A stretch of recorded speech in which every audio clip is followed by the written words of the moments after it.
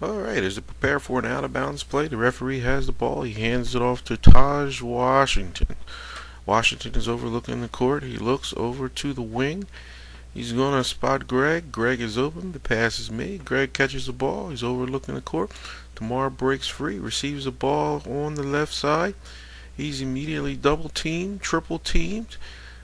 He reverses pivot, dribbles out, comes down the lane, finds an open man, dishes, the pass is good, and the basket, the shot is a good score.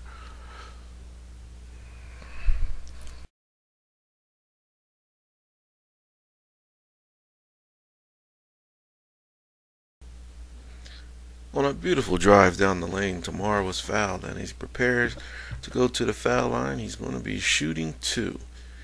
Gets himself ready, steps up to the line. Referee tosses the ball. Gets himself set.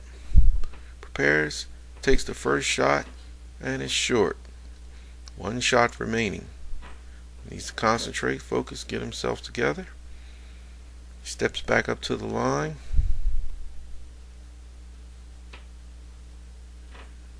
Receives the ball. Prepares. Sets himself. Shoots. Shot is good. Score. Okay, the pass is received on an out-of-bounds play. Timar sets up on the right side of the court, pounds the ball, left-hand dribble, waist high, crossover dribble as he drives down the lane. He goes up, he scores off the backboard. 2 points, Timar Brown.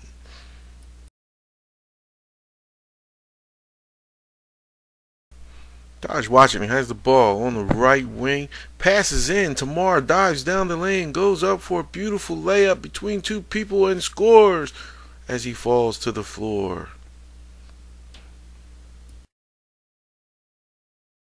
On the preceding play, Timar was fouled on the inbounds pass as he prepares for the first shot of a front end of a 1-and-1. He shoots and scores.